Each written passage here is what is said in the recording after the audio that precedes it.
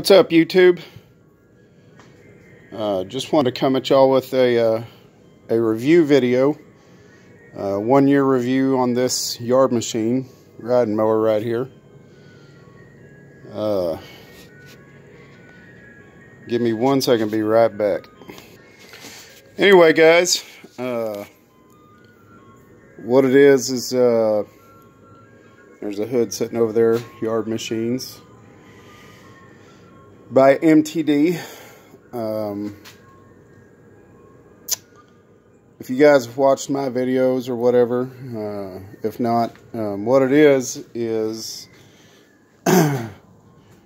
this mower was given to me for free, so that sparked my interest for sure. I mean, anytime you get a free ride mower, that's hard to pass up, even though it is MTD. And that was probably my biggest concern for this particular mower was, you know, MTD. Because, yeah, MTDs are like the, MTD is like the Dollar Tree of mowers, you know, so, anyway, but after having this machine for about a year now, which I didn't go back in my channel look, but y'all can go back in my channel look when I first made this, or when I first made a video on this machine. The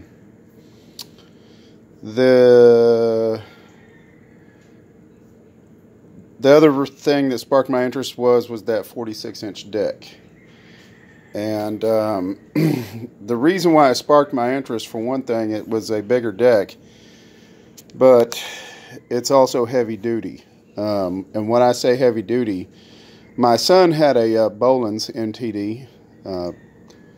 There's Yard Machines, there's Bohlins, there's about several. I can't remember all the different brands that, you know, that what it is people buy MTD mowers and they slap their brands on it. And so, but anyway, my son had a Bohlins that had a 38-inch.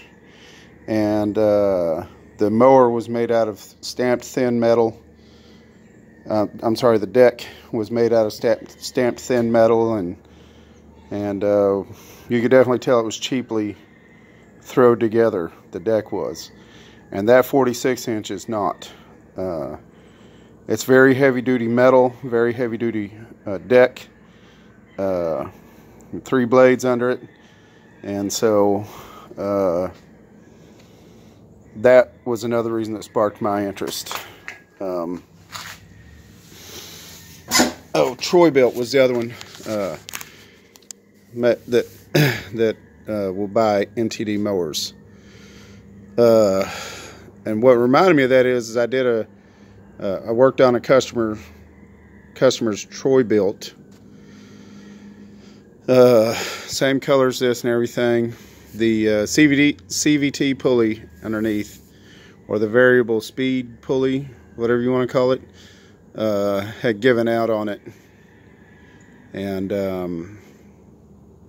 I was not impressed. And there's a lot on these mowers, on these machines, that you can tell that they cut some corners, and they're just trying to get a product out there to the people that don't have the money to buy the big expensive like zero turns and stuff like that. So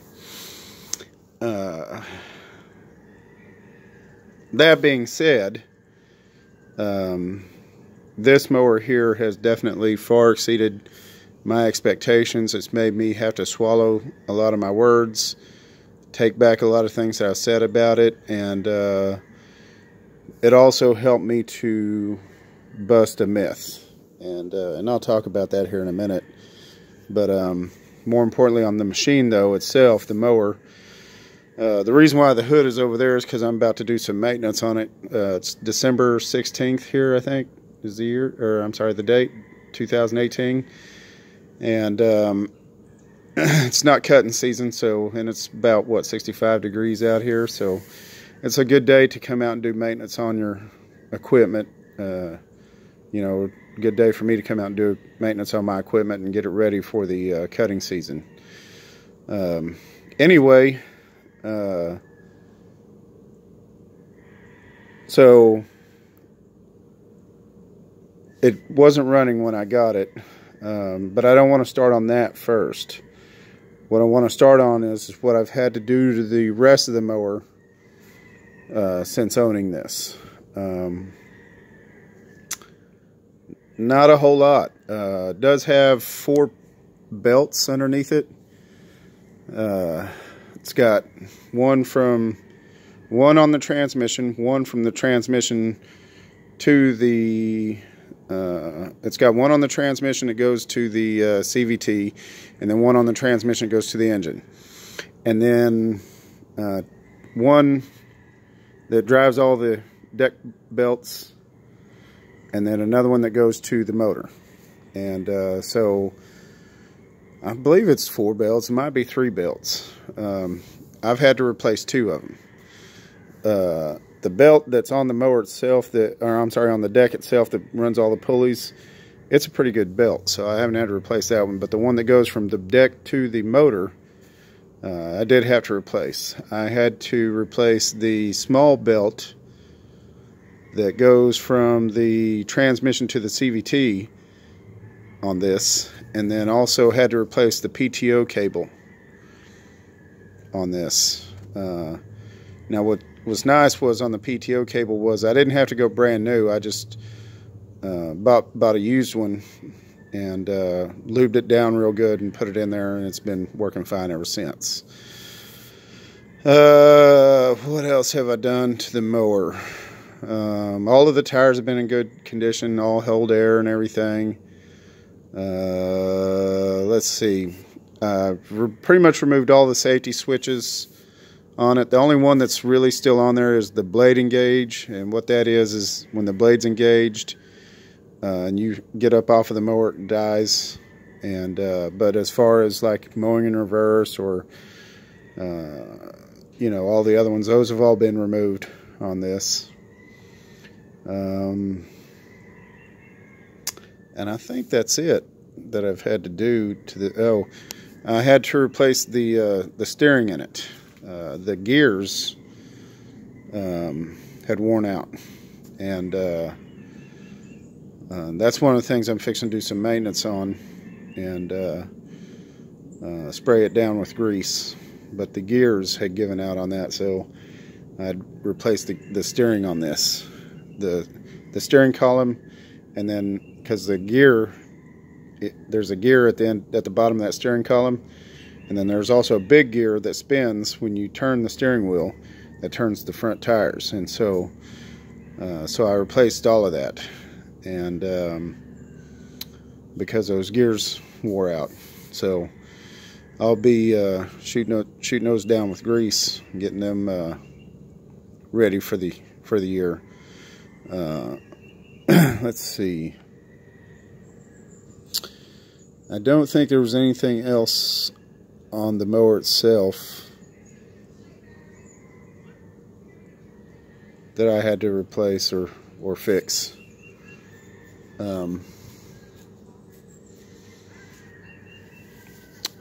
So I guess we'll talk about the motor now. The motor was actually the most work. When I got this lawnmower, the engine didn't run. You know, nothing free is ever actually free.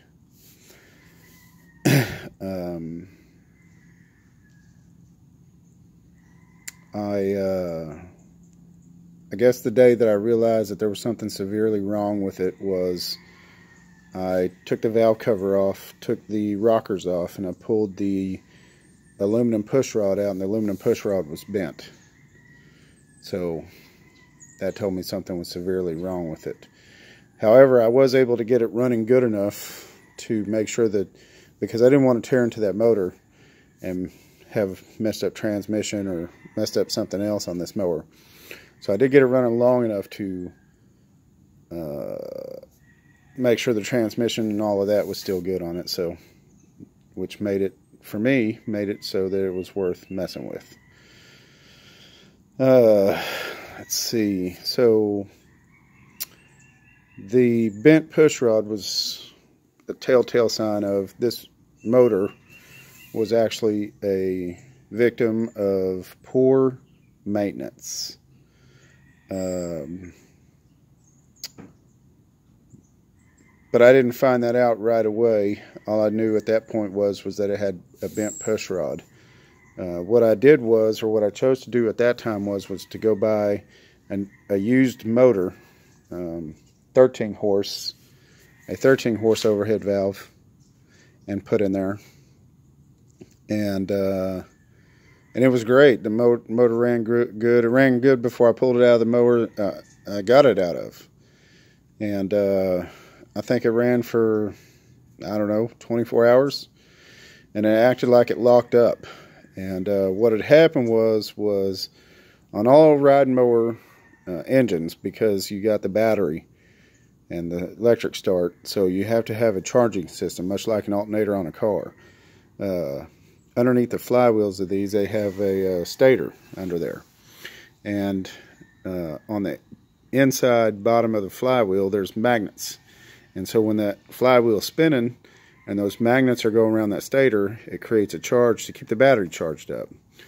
Well, on that 13 horse that I had in here, the magnet had come loose. And when it spun around, because it had come loose while it was running, it spun around in the post. When they cast these engine blocks, they cast them with posts that hold the stator up underneath that flywheel. So a magnet came around and hit that post. Not only did it mess up the stator, but it knocked a big hole in the engine block. And and it also wedged itself between the stator and the flywheel so it wouldn't spin, so it felt like it locked it up. And so I called the guy and told him what had happened, whatever. And you know, it was a used motor. It's really not under warranty or anything, but just to see if maybe he could help. But which, you know, dropping down from, this is the original motor, dropping down from a 20 horse down to a 13 horse was already a big leap. And that was the biggest one he had. And so, I mean, besides a Kohler. And I tried to put a Kohler in here, but the exhaust system wouldn't work on this. So he suggested that I see if maybe I could use parts out of the 13 horse to fix this one. And so I tore this apart and I took the crankcase off of it, and that's when it revealed the true issues that was going on. And what it was the bottom cam lobe was round. It wasn't oblong like a cam lobe is supposed to be. And then also the lifter that was riding on that was all, I mean, it was just chewed up bad. And then, like I said, the push rod was bent. And I think it was the bottom lobe. I can't remember for sure. But anyway, so what I did was I took that 13 horse apart and grabbed the cam and the lifter. I couldn't reuse the push rod out of that 13 horse because the difference between 20 horse and 13 horse, at least these two engines that I'm working with, was the cylinder was a lot shorter on the 13 horse.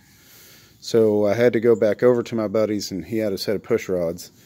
And anyway, the 13 horse though did not have, if you Google these 20 horse Briggs & Stratton Intex, and you'll see that they come with oil pump and oil filter, a lot like that one over there on my Craftsman. These are the same exact motors, but you'll see on this one there is no oil filter anymore. The 13 horse did not have an oiling system, an oil pump or none of that. And it's all driven off the cam. The oil pump is driven off the cam. And so since I took the cam out of the 13 horse without the oil pump, you know, I couldn't run the oil pump that was in this. So the crankcase, or the bottom part of the motor, and the reason why there's no oil filter that you see over there, is because that crankcase came from the 13 horse, which did away with the oil pump.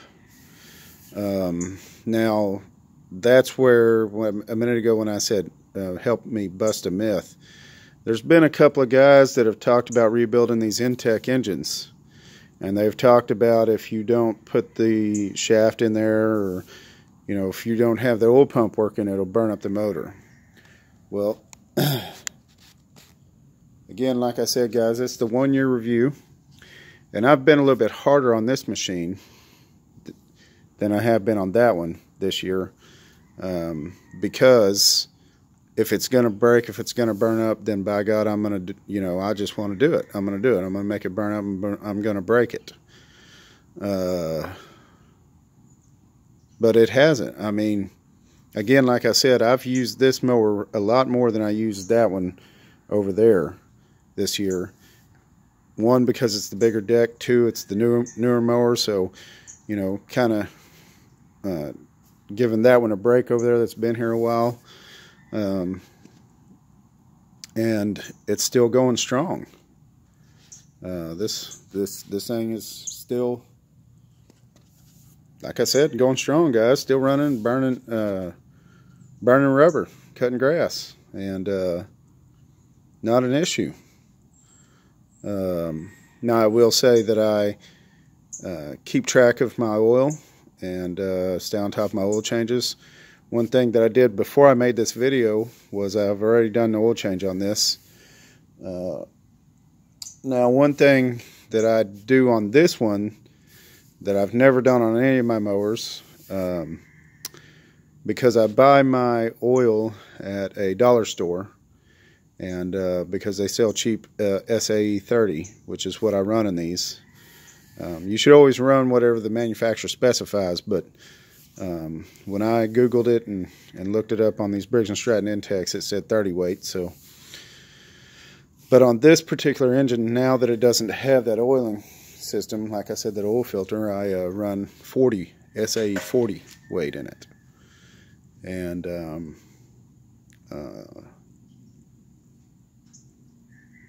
again, like I said, guys, I haven't had any issues.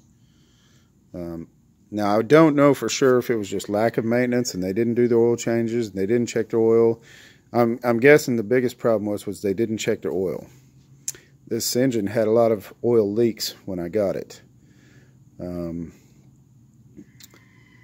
of the things I learned about working on this, or at least have fallen in love with a new product, is Red RTV gasket maker.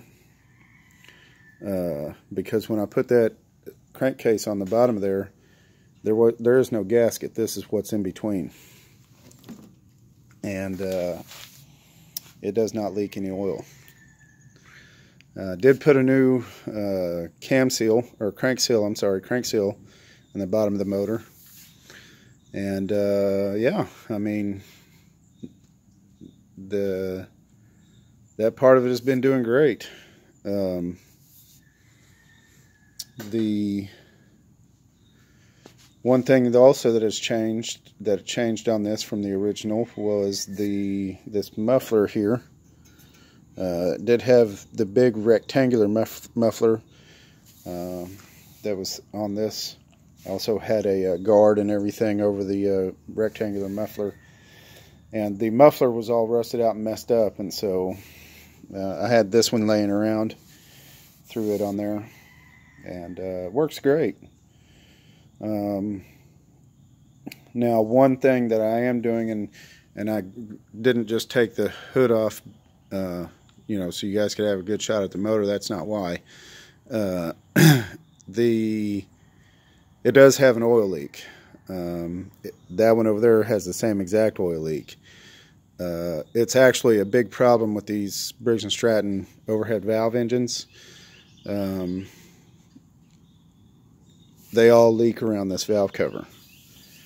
And one of the big problems, I made a video when I think it was last year when I was trying to seal the one up on that one, where I made a gasket out of cardboard. Yeah, don't do that, guys. It didn't work. since that worked so well on that crankcase, that is what I'm going to be using. And but what it is, guys, is the bolts don't stay tight. You know, you don't want to tie them down too tight. You strip out those threads. But you know, just through time, that you use your mower, I guess it just vibrates loose or something, and you produce an oil leak on these valve covers. And so, like I said, guys, I've got this, but I also bought some. Well, hold on, let me show you guys. What I bought was I bought some JB Weld thread locker, medium strength, and I also got some lock washers, some split washers that I'm going to put on there, and put that on there, and the lock washers, and hopefully that will help the issue. Again, like I said, the problem is those bolts come loose, so as far as the seal on there, it's not really going to matter if I can't get those bolts to stay. And so that's what the thread locker's for. That's what the lock washers are for. Oh, and I got that also. That's what I'm going to be spraying on. I told y'all I'm going to be spraying grease on the steering gears. That's what I'm going to be spraying on there. So anyway, so I'm going to give that a shot this year. This red RTV gasket maker and thread locker and some lock washers. See what that does. And now what I do have is I only have 4 lock washers, so I've got the same problem on that mower. So what I'm going to do is I'm going to use lock washers on one and no lock washers on another, and I'm just going to use the thread locker and the RTV gasket maker on the other. So, and see what happens. So